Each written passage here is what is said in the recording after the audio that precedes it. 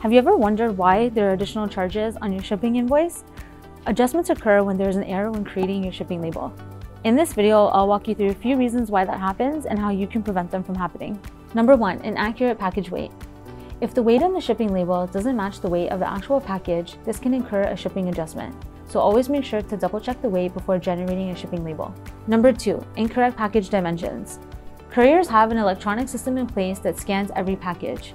Even if your dimensions are off by 2 millimeters, this can incur a shipping adjustment. Always ensure to remeasure your packages or partner up with a facility that can help you out. Number 3, non-matching postal codes. One digit off your postal code and your package could end up on the other side of town, so always make sure to double check. Number 4, package type. If your package is oddly shaped or has special instructions, this can have additional handling. So if you want to keep your costs down, I recommend keeping your package conveyor safe and easily transportable. Now, these are the most common reasons for shipping adjustments. I haven't listed all of them in this video, but if you have any more questions, feel free to comment below and I'll make sure to get back to you.